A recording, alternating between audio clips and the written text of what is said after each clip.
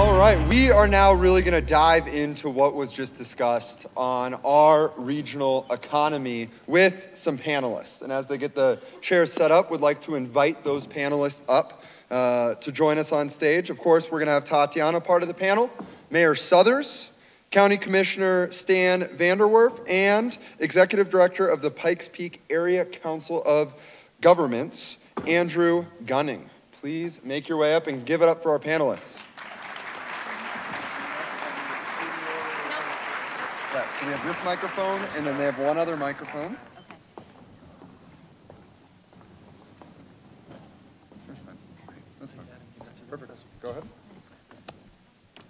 So, as has already been announced, you can tweet in your questions using the hashtag #EconForum. Also in your program, there are those note cards, which you can write down your questions, and we have the ushers that will be bringing up those questions so they can be asked from the stage. To start, how about we have each individual panelist, other than Tatiana, since we know where her focus has been, over 40 presentations per year, covering all the data that she gathers. How about we have each panelist introduce themselves and talk about what they are focused on as it relates to a lot of the data that was just presented, especially when it comes to the challenges and opportunities that we have here in the Pikes Peak region. Would you like to start, Andrew? Sure, thank you. This is on. With the Pikes Peak Area Council of Governments, we deal with transportation planning, environmental planning, water quality and air quality, planning around our military bases to prevent encroachment, and also deal with senior issues, aging needs throughout our three-county region in El Paso, Teller, and Park counties. Probably the biggest thing that we're focused with right now, and ties in a lot with what Tatiana was talking about, was how are we going to fund our infrastructure, especially on our state transportation system. We're doing a ton of really good work at the local, regional level. We have a 5-jurisdiction regional transportation authority, which invests a ton of money into our regional roadway network, a lot of work that's happening at the city with 2C, but where we're not seeing that kind of investment is on the state system. And this all needs to work together as an integrated system. And think about improvements on I-25, US 24, Powers Boulevard, Highway 94, routes like that. We've all got to be able to get around, not just within our local and regional streets, but there's a real breakdown there, and we can maybe talk about that a little bit further. But that's kind of the biggest challenge that we're dealing with right now. Perfect. Commissioner VanderWerf? Yes, hello, I'm Stan VanderWerf. I'm one of the El Paso County Commissioners, and I represent the west side of El Paso County, but us 5 commissioners, we really represent everybody throughout El Paso County. We have a great county. It's one of the best in the nation, but we also have a series of challenges. One of those is obviously transportation and infrastructure. We do have 2,200 miles of roads, and that's a big challenge trying to maintain those, and it was stated correctly, half of those are actually unpaved. So there's quite a lot of roads out in eastern El Paso County that can be challenging for us. We're doing a lot of investing in the capital equipment that is used to actually maintain those roads because economic times are good and that's allowing us to do that investment. Also, other challenges that we have is with just the growth that's taking place in the county. This is very challenging. So one of the things that's important to us is to have a thoughtful land use policy. We have a lot of well-developed and sophisticated policy where the developers have thousands of requirements that they have to meet, but because it's stated up front, they know what we're looking for when they come before us and ask for approval. So we've been having a lot of opportunity to address the supply component of the growth that we have in El Paso County, and there's more things I'll talk about with that. So thank you very much. Perfect. And then last but certainly not least, Mayor Suthers. Thank you for the invitation to be here. When I became the mayor in 2015 and had the dialogue with the voters leading up to that, it was pretty clear what the challenges facing the Pikes Peak region were, and as demonstrated by some of the charts you saw today. We had to do a lot better job in job creation. We needed to deal with critical public infrastructure, and of course one of the things we also needed to do was create a much more collaborative political environment because that had held us back over the previous several years. I think we've made tremendous progress, and I think that the numbers that you saw today reflect that. Moving forward, have to stay focused on job creation, and the one that keeps me up tonight at night that was referred to is infrastructure. what I feel very good, the best about in terms of political leadership that's happened in Colorado Springs is we have convinced our voters. I believe that investment in critical public infrastructure is, not only results in better roads, but helps enhance massive private investment that we're seeing at this point in time. But the fact of the matter is we can't solve this infrastructure problem ourselves. As was alluded to, we need help. We can fix our own local roads, but we've got to have attention to Powers, State Highway 21, Nevada South, Highway 15, Highway 94 out to Schriever Air Force Base, particularly if we have U.S. Space Command. Frankly, we got to get the state off the dime. I think we're going to have some discussion about we can't look to the federal government to fix this problem. It's not going to happen like it did in the 50s with a massive interstate highway system. To the extent the federal government gives us any money, we're going to have to match it on the state level, and I see no political leadership in the state of Colorado stepping up to deal with the infrastructure issues that the state is facing. Thank you. Speaking of infrastructure there, and what was brought up in both presentations, with the studies of a passenger rail between Denver and Colorado Springs. This is something that has been done before, it's been looked at before, and it seems to have a resurgence in the discussion.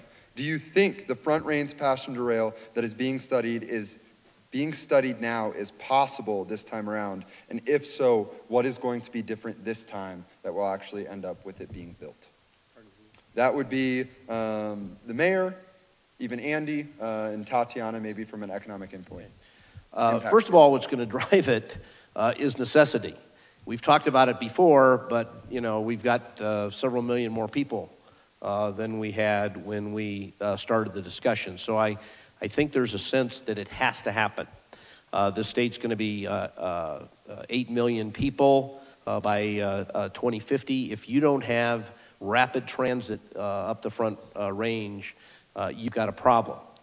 I think we're going to have some very interesting discussions because when I go to U.S.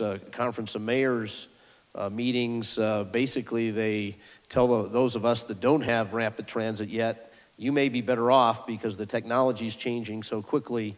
You can jump on the new wave of technology, and I think that's what the state of Colorado is going to have to do. But it's going to have to happen, and I do think we're beginning to gain the political will to make it happen. Andy, would you like to add to that? Sure, and just to add on that, we actually have a commission, a Front Range Passenger Rail Commission that's actually studying this in earnest right now, and they're doing the right thing. They're doing a feasibility study to look at different technologies. It may not be super high speed, like 110 miles per hour, but might be 80 miles per hour.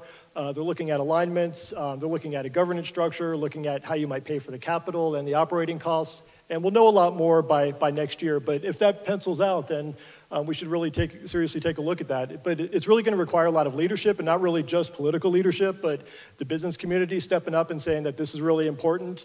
But the forecast that I've seen, we're going to have to figure out how to move about 6.6 million people up and down the Front Range. We've got 4.8 million people, I think, today, roughly from Fort Collins down to Pueblo. And from here to Denver, as we know, we're connected by one interstate and 2 little state roads, and that really concerns me. So we've got to look at some other options, and for a lot of the reasons that Tatiana mentioned. Our demographics are changing, so there's different expectations around how we travel, especially with our younger generation. We're also getting older. I think by 2040, 1 in 5 of our residents in Colorado will be 65 or over, so they're not going to want to have to navigate that trip by car necessarily. So to be competitive, we really do need to look at some other options. And you look to the west, I think Utah was mentioned as an example. They have about an 80 plus mile commuter passenger rail line in place already from Ogden to Provo, I believe it is. And they're planning for an expansion maybe out to 130 miles. So other states that we compete with are looking at and doing these things already. Thank you. We're getting a lot of questions on population and even more questions on other modes of transportation. So other than the connection between Colorado Springs and Denver, what else do we need to look at as a growing city to ensure that our population, specifically, or even including our lower socioeconomical population, so that they can get around town and get access to jobs and the services that they are employed. Who wants to challenge that one? Well, let me throw a little dose of realism on that. We apparently are not sufficiently urbanized yet to drive a lot of people to mass transportation, for example, our Mountain Metro bus system. Let me just give you a couple of facts. You know what it costs to park downtown if you work downtown for a month? $30. You know what it costs to park in downtown Denver a month if you work in downtown Denver? You know, $400. If you come downtown in the evening to go to a restaurant, you park in a city parking garage, it's $1 after 4 o'clock. Have you tried to park in Denver lately? And as much as we have a notion that our traffic is increasing on the interstate when we go home, if you watch real carefully, it's still moving. And so we don't yet. What we have to have a bus system for have-to riders, and 60% of the people who ride Mountain Metro have to go to work. 40% have to go to school. We need, but we're not attracting discretionary. We're not attracting people who say, man, what a hassle to drive downtown. What a hassle to park downtown, the cost of parking downtown. And yes, transportation is always subsidized. You look around the country, it never pays for itself. But at the point we're at now, we need greater incentives for people to get on it, and I'm not sure we're going to produce those artificially. I think they're going to be produced by continuing growth. And just to add to that a little bit, we got a really good report from MMT at our PPRTA board meeting yesterday, and I think we're just now back to the footprint that MMT serves that we had pre-recession level. So it took a while to kind of get back to where we need to be. So to enhance it further and try to pick up those choice riders that have options, what choice riders are looking for is dependability and frequency. They want to make sure that if they miss one bus, another one may show up in about 10 minutes and not have to wait around for about a half an hour. So we need to look at making some hard choices and how can we really start funding a transit system that we need for a region of this size. I don't think we're yet connected to the airports. That's one thing we probably need to take a look at as well. And I know a lot of people scratch their heads when they fly out and realize that we're not quite connected. So there's a lot of things like that we'll need to look at as we're growing. And if I might add a couple of quick comments as well. Being an industrial engineer myself, one of the things that I talk to a lot of people about is increasing Colorado's capacity to actually simulate the infrastructure, to do a lot of different what-if simulations that can allow us to be better informed ourselves to decide what kinds of investments are going to deliver the best kinds of outputs. Because I don't think the state of Colorado does that exceptionally well. To give you an example of that, you can have secondary beneficial effects if you do certain types of projects. So if you were to make powers, limited access, from north side to south side connecting to I-25 in both, what other benefits would accrue from that? Well, you would take some traffic pressure off of I-25, which has $200 million worth of projected expansion projects over the next 10 to 15 years on the docket at the state level. And you could also relieve some of the crosstown traffic pressure because people that live on the east side would have better access to the north and south transportation corridor. So these are some of these cases where simulating to figure out the best investment approach can provide real value to the state of Colorado. We do need to do more of that. Thank you. Tatiana, let's talk cannabis. It's your questions. What has been the biggest impact of medical marijuana on our economy, and what opportunities or issues do you foresee in the industry? And I'd like to also add that someone noticed, do you think the legislation of marijuana will adversely affect our SAT scores more? The short answer is yes. I wrote a 5-part series in the Business Journal about the legalization of recreational marijuana. more than anything because I was getting so many questions during Q&A, you know, is this really going to increase our K-12 funding astronomically, you know, what's good, what's bad, and I didn't really know, so I studied it and also talked to a lot of people at the state, and you know, I think even Hickenlooper says this now, don't do it for the money. And this is, you know, for recreational marijuana. I did not really study medical marijuana. My knee-jerk reaction on that, as someone with a public health background too, is that there are a lot of proven medical benefits. I just like to see it as regulated as possible. I mean, do any of us really want to put anything in our bodies or have our kids do that without having it be regulated? And I think that that's true also for recreational marijuana. If it is going to be out there, which is actually not my personal preference, could we at least regulate it? And I don't think we've done a very good job of that, nor have we done a very good job of really educating our children about it. Now, having said all that, this 5-part series looked at the economic, the health, and the safety impacts of, and a few other things of recreational marijuana.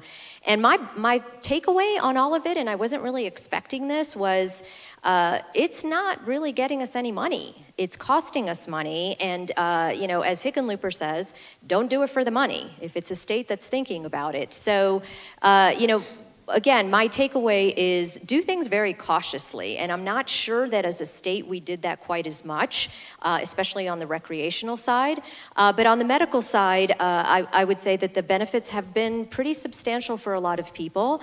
We just have to think very carefully about how we're going to continue to roll that out. Some of the negative ramifications that we've seen with the legalization, particularly for recreational, are going to be somewhat mitigated over time as more states legalize. So that's really my answer.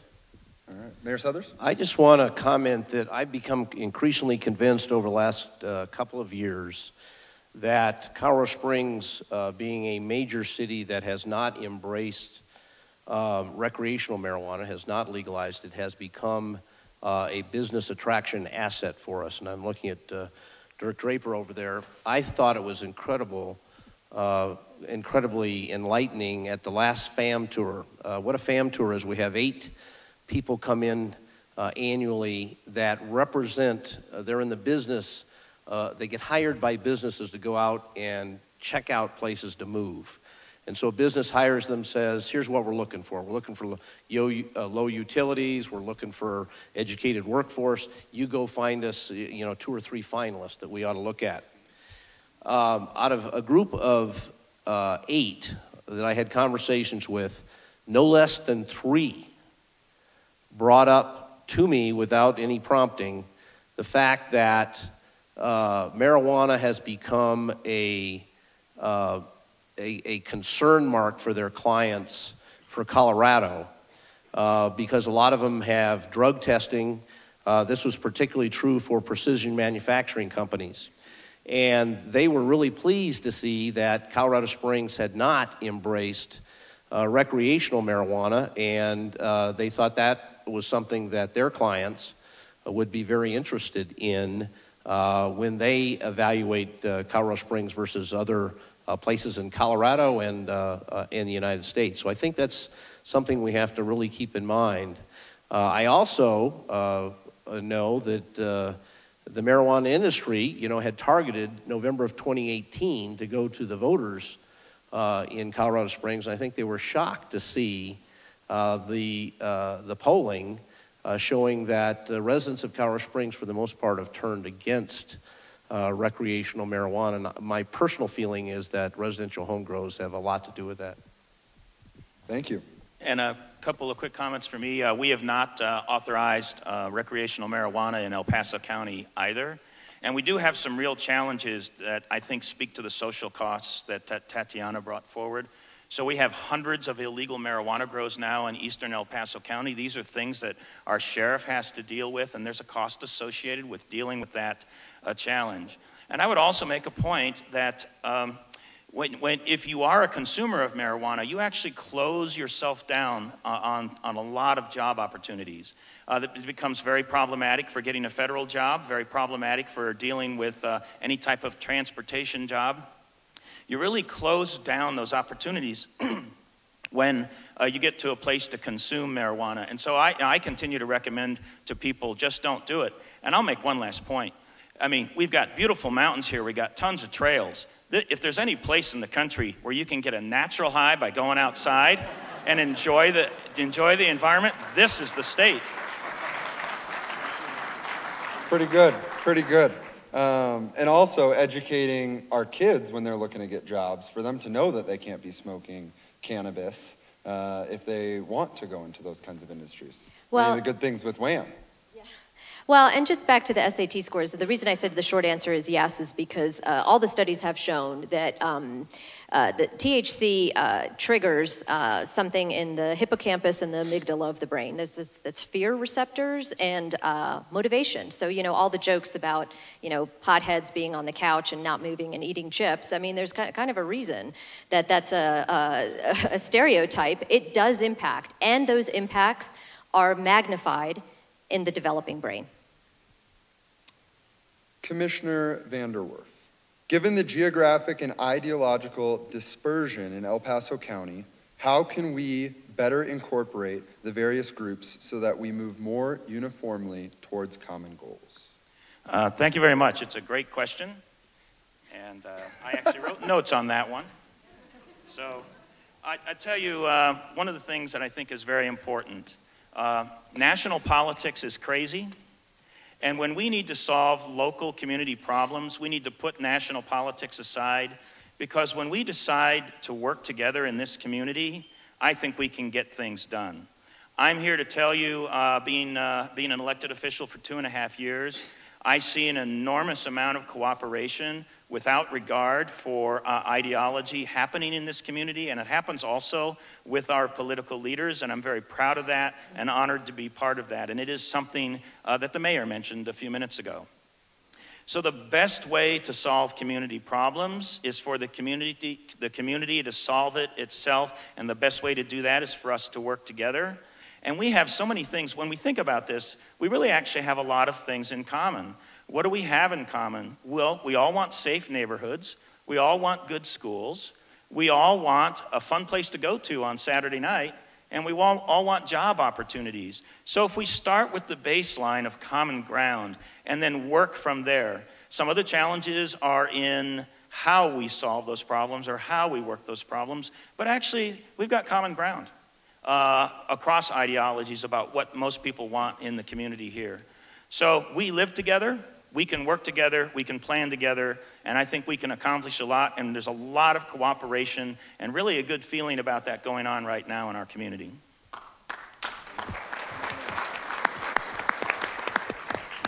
Stan's right that one of the advantages that local government has over other levels of government is there's no other option. You know, you can't be very political about whether you want to fix potholes or not, whether you pick up the garbage and things like that. So there's really you got to get it done.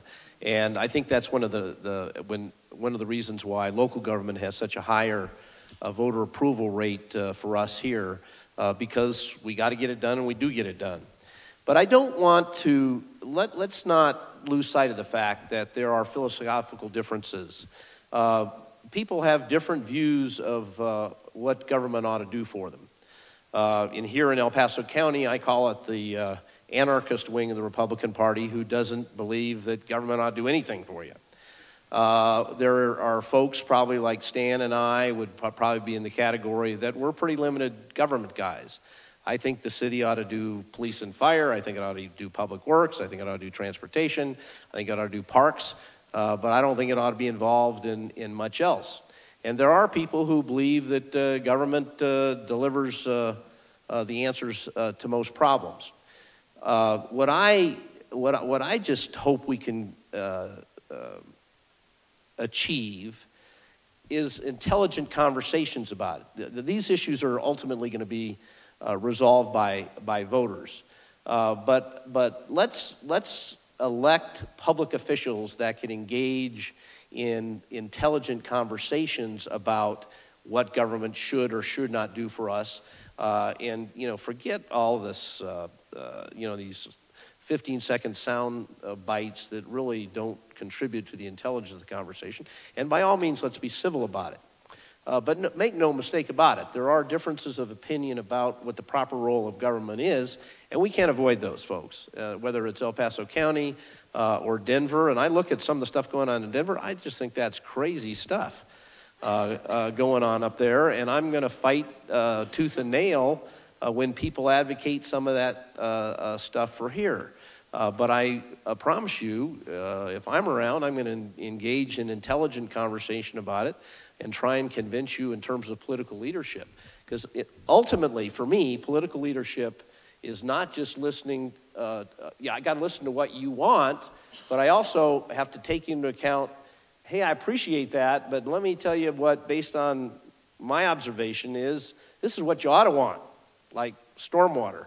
You start out, people didn't give a crap about stormwater, but and we do have a question on that as well. Yeah.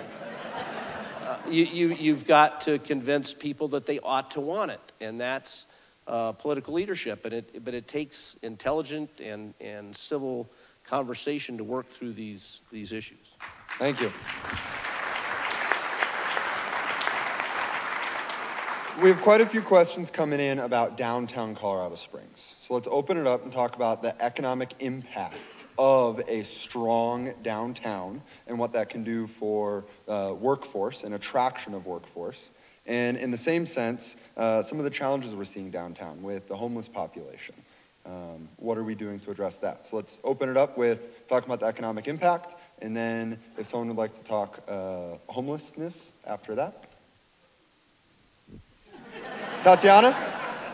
Okay. I mean, I can talk about both, but I'll be really quick. A vibrant downtown is absolutely essential to the vibrancy of the city. And when I run across somebody in Briargate that says, oh, I never go downtown, I don't give a rip about downtown, I always try and engage in the conversation. Hey, do you care about the value of your home? Oh, yeah. Well, I want you to know that how this city is perceived is going to be a lot about how its downtown area is perceived, and that's going to affect your property values.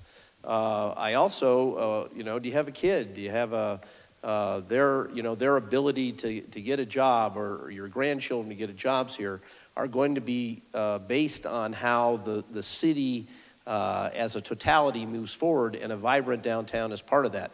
And that's one of the things I'm actually most excited about, is the renaissance that's taking place in downtown. More people are working there, more people are living there, and I think the future is very bright.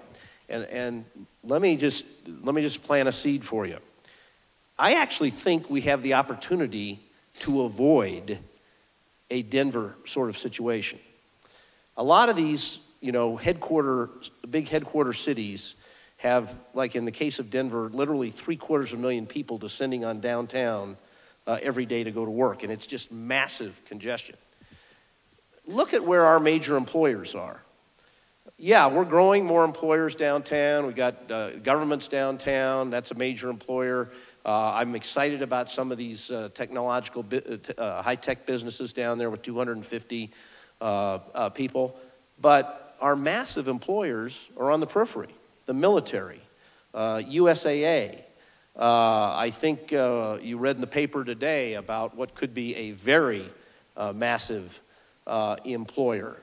And we can have a downtown where we don't have, 750,000 people pouring in every day to have to go to work. And I think we have the opportunity to make it economically vibrant, but also just a very, very attractive place for our citizens.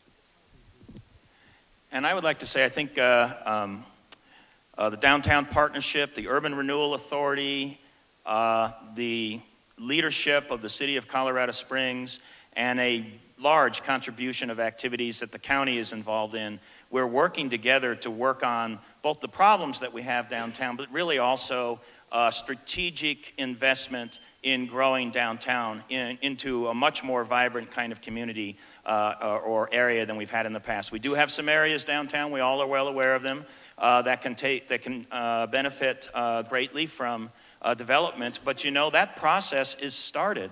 There's apartment buildings going on down there. There's new hotels going on down there. We have the Olympic Museum that is under construction. And I don't know what you might think, but when I look at that building, and I work in a building very close to it, it's not even done yet, and it's already beautiful. So there's a lot going on downtown that's, I think, happening because of cooperation that's taking place. With regard to the homeless side, there's an enormous number of nonprofits and public agency engagement in that. El Paso County has 350 caseworkers that help people who have needs day in and day out.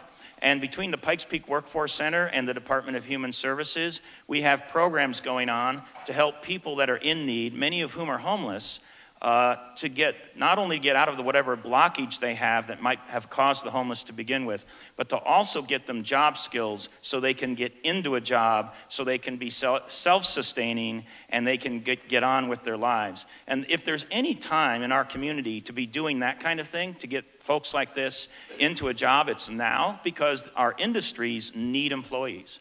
So this is the time for us to work it. So the county is a key partner, along with all the other public agencies and the nonprofits that are really doing yeoman's work to work on those kinds of issues. I just think we stay the course and do the best we can.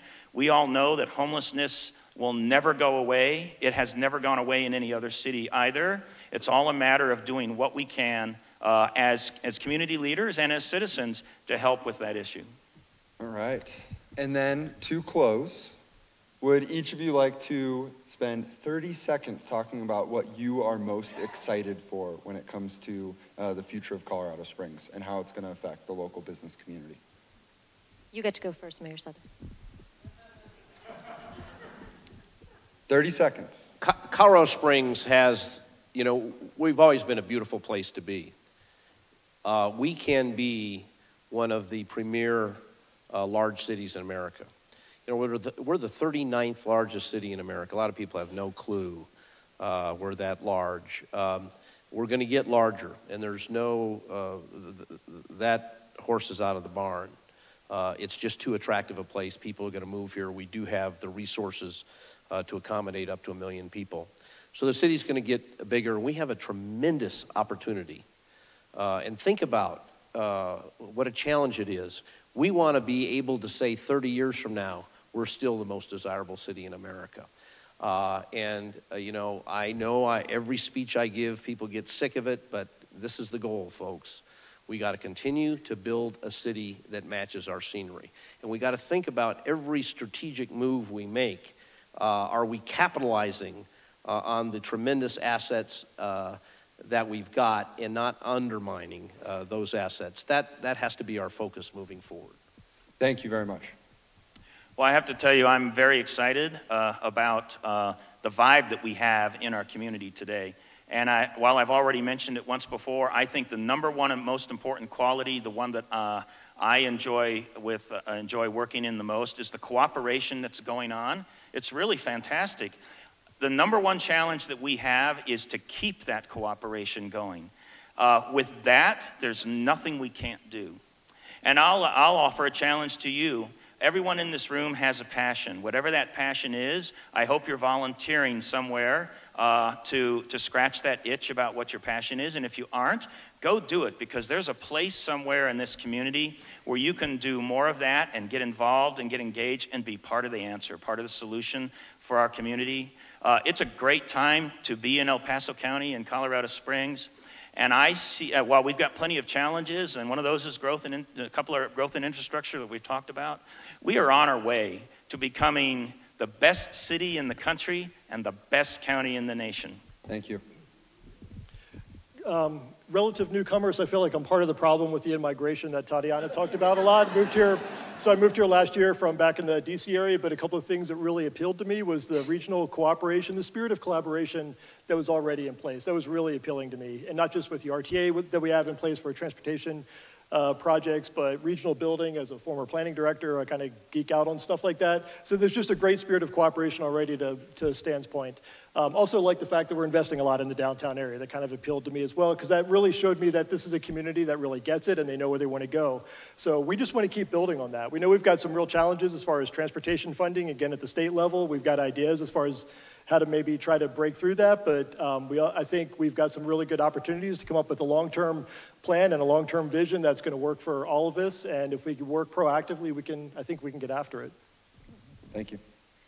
Well, besides being excited for happy hour, I'm also excited and this is from the Data Geek, right? I'm really excited about how inquisitive people are and how much they're willing to listen. And I think part of the reason that the forum has done really well is because I'll go up, and do presentations, or I'll hand out dashboards, and people are so engaged in the conversation, much more so than anything that I've seen in any other city that I've lived.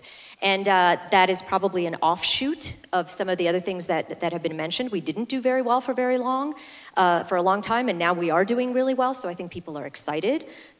We have strong mayor, very popular mayor, great leadership in other realms as well, and that willingness, of course, for people to work together. So from my perspective, from my little corner of the room, I'm able to go up and give good information, government-sourced information to individuals, and the community's using it. And I think my own personal bias is that if we continue to do that and we make good informed decisions, with this environment that we're in right now, things could really, really take off for us in the most wonderful way. Thank you.